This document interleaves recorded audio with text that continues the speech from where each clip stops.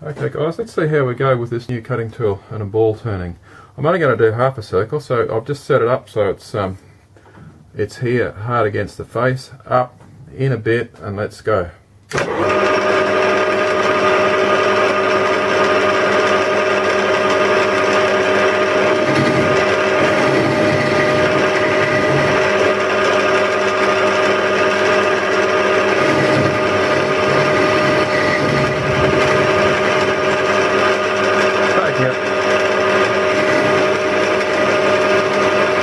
More aggressive than the last ball that I turned with the boring bar.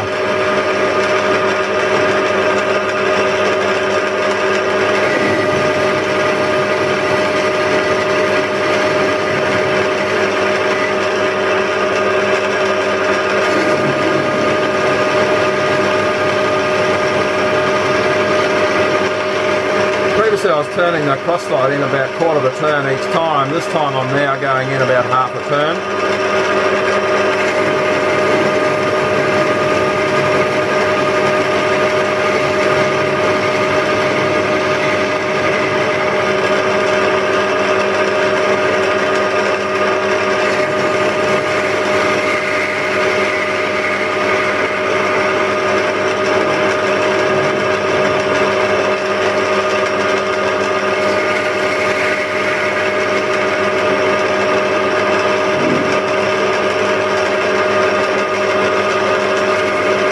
Doing this in a couple of minutes by the look. I previously took about 30 minutes to make one ball, double-sided ball, so to do this in a couple of minutes is quite amazing.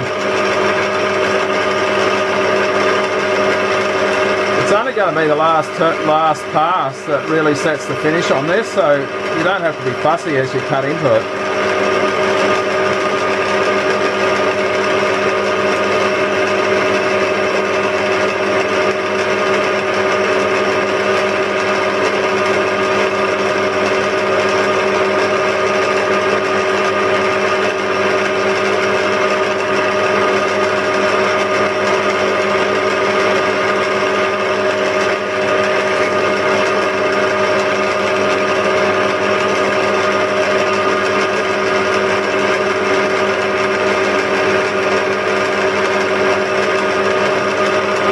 Gone in too far, I've gone past it, past the centre. The centre's about there.